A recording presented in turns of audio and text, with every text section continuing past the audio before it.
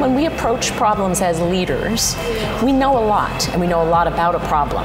And we sometimes forget that the solution that we are trying to design needs deeply to meet the needs of an end user.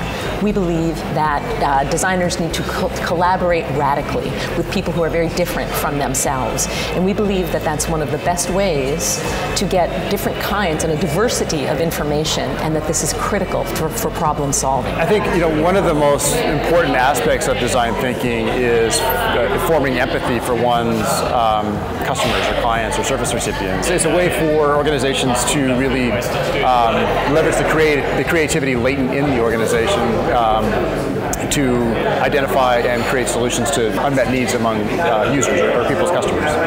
For us, the space for activism, for creating change has expanded so much, and what we see is a big convergence of purpose. We all want to do good. That's is in our human nature, and we want to support people to do that easier than think, oh no, what's one little person can do?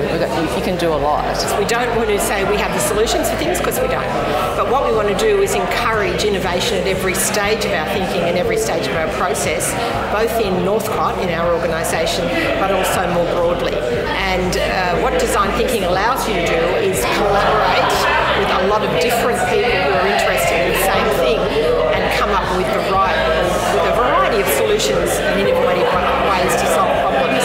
Increasingly, we're finding people from governmental agencies embracing design thinking and asking for design thinking workshops, because they have, I think, realized and recognized that this is a way to rapidly come up with solutions. It's very easy to forget when we get bogged down in bureaucratic administrative tasks.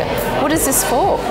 And this is why the design thinking process is so important, really. It's about people. At the end of the day, design thinking is really about having a right mindset. One of the tensions is when we're designing a solution for an individual user or an individual community, the question is, will this scale? How you scale this kind of approach. So for me, it's almost like I'm confused in anticipation of how I might be able to sort of utilize these skills later on. We can very quickly test whether the need we've identified in our customer or client is real. The other thing is that by doing that, it's actually a really affordable way of iterating or moving towards a solution that meets our customers' needs, because we're not trying to build a perfect thing from the very beginning that may or may not actually be meeting the need of our customer or our client. Not jumping straight to the solution is going through that design thinking process and accepting the variety of different outcomes that can come from that, and not being so solution focused. I think the hardest bit was the bit where we did the how might we statements. I really want to work with interaction design to help people and health technologies. So with the empathy exercise today, that really helps me understand the target audience and empathize with them as well.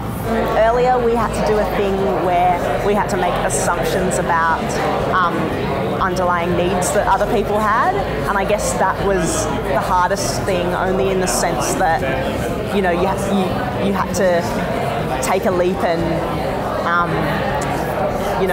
make a judgment on what somebody else needs who you don't know. So that was kind of something that I wasn't expecting, but it was actually really cool. Anyone can do this, and you can start now.